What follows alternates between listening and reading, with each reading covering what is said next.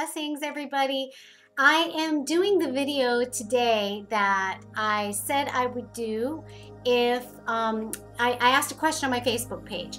What if you and I had some time together and we could, do one-on-one, and you had one crystal question that was just burning and you really wanted to ask what was it, and we kind of did a poll and I got the two most popular ones, and I said I would do a blog post on one and do a video on the other. So I did the blog post. It's actually going to be coming out, or I think it came out already last week, and this is the video. And actually this was the most popular question, and the question was, how do you know when you should cleanse your crystals, or how often should you cleanse your crystals? And I get this question asked a lot, or asked in various ways with just like a little twist to it. So here's the deal, and I've said this in lots of different ways in different formats. I have different videos that I'll probably link to somewhere around here once I come up to that particular point. But so I don't think crystals need to be cleansed as often as people would like us to believe, or as often as people would like to do it, is probably the more accurate way of saying it. And I say cleanse because I don't feel like a crystal can get dirty. Physically dirty, yes, of course, but I don't feel like a crystal can get like really bogged down with a bunch of our junk like we can. Because of their geometric perfection and their atomic structure, they resist entropy. So if you remember your physics class at all, you'll know that entropy is the disorganization in systems, and they tend to resist that because of their geometric perfection in their atomic structure. That being said, doesn't mean that they can't get dissonant at all. Just like an instrument, those of you that are musicians, you know you need to retune them after they've been played and played and played. I feel it's the same thing with crystals. If they are used like workhorses, if they're used a lot, like for instance my Big Mama rose quartz, I use her in a love crystal grid, and I open that up to others, and people send me messages and things that I do that for free, and I since I'm doing the work every day, I would like to try to spread that love out and that compassion out and that energy out to other beings that might be in need as well. And this is something that anybody can do this. I mean, if you're going to be working on the grid anyway for yourself, you might as well send it out to other people that are looking for those energies also. But doing that, I feel, may pull more energy or require a little bit more from Big Mama quartz, so rose quartz. So I will probably retune that quartz. The dominant oscillatory rate might need some retuning, like a guitar that's played every night in a house band is going to be needing to be retuned more often than a guitar that's used once a month. Although a guitar that's used once a month also needs retuning every now and again, just because the strings aren't being played on a regular basis. So you can look at it both ways. But crystals maintain their dominant oscillator rate even better than an instrument because of that atomic structure. So their tendency is to hold their dominant oscillatory rate, or for you physics students out there, their base resonant frequency. Okay, so their tendency is to hold that and maintain it. I feel like there's very few things that really knock it way out, and even if something knocks it way out, they're going to come back to their home frequency all on their own. They don't need us. They do not need us to bring them back. And that being said, I also feel like they don't need us to charge them with a purpose. They have their purpose. It's embedded in their vibrational frequency. Okay, you can program crystals. That can be done. It's not easy for us to do. It's much easier for the crystal to have its own intent, its own program. So the whole thing about charging, for myself, boom, I don't use it.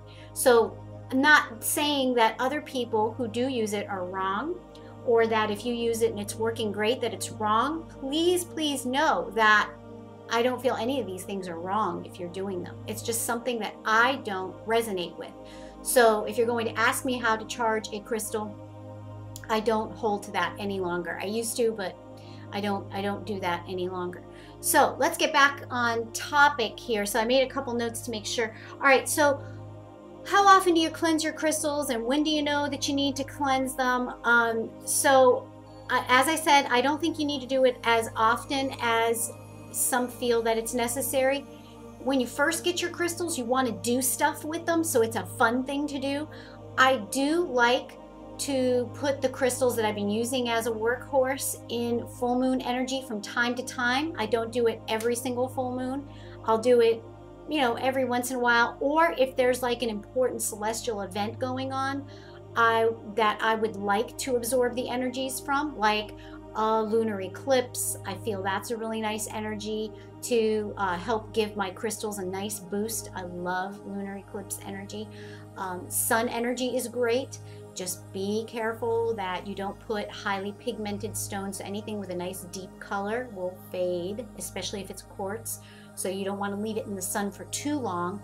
But, you know, 15 minutes, that's okay. It won't fade it. It won't. If you do it 15 minutes every day, it will. But just for a nice boost of energy, you know, that would be fine. Also on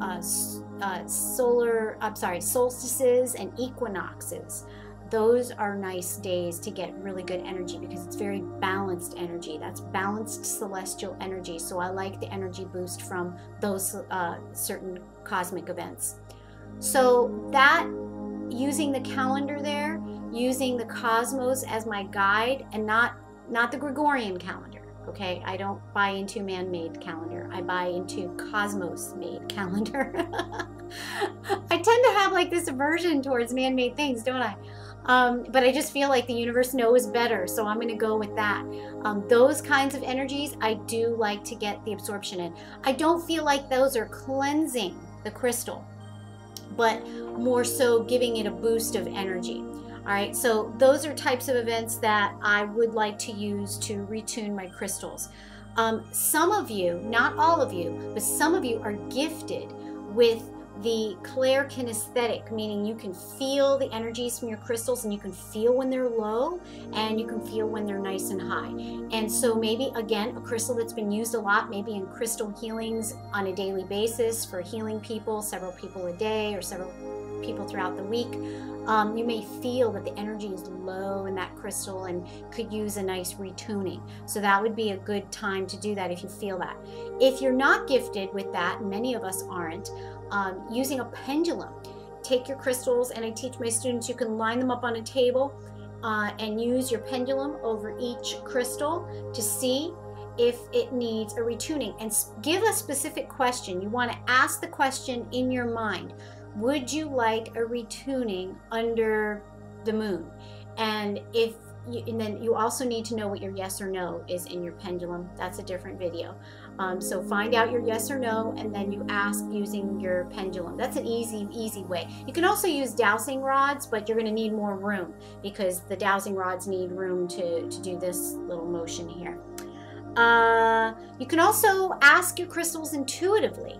If you have that bond, that relationship with your crystals, if you're meditating with your crystals, you can ask during a meditation, see if you get a sense of that.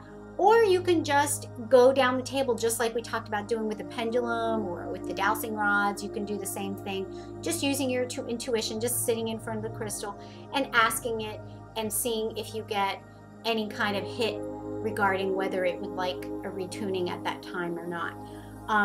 The other time that I would definitely do some kind of retuning is if there's been any kind of traumatic event. If you broke the crystal, dropped it and chipped it, it's been through some kind of high amplitude energy. And I've talked about that in some of my cleansing, other cleansing videos, and using energy to retune your crystal. When I say high amplitude, that means that the energy is higher than the crystals. Now that's hard to do. Our energy being higher than the crystals, higher frequency than the crystals, because again, we don't have that perfection. We do have some liquid crystals running through our bodies, making up a lot of our bodies. All of our cell membranes are liquid crystal, but we are not entirely crystalline. That's why we don't look like crystals. But crystals are obviously entirely entirely crystalline, so they have an inherently more stable, more high amplitude energy, so it's harder to get knocked out. But if somebody comes in, you know, it can be in a positive way or in a negative way, but very high amplitude, and it's not easy to ignore someone who has that high amplitude energy. It overtakes everything in the room.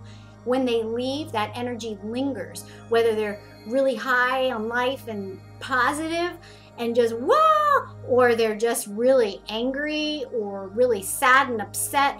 You're gonna feel that energy even lingering after they're gone.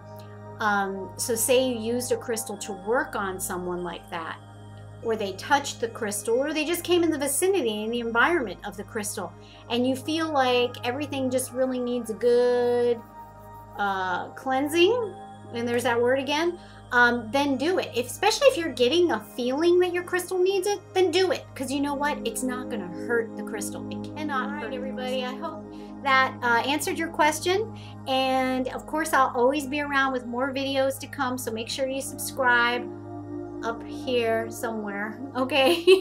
Namaste everybody. Bye.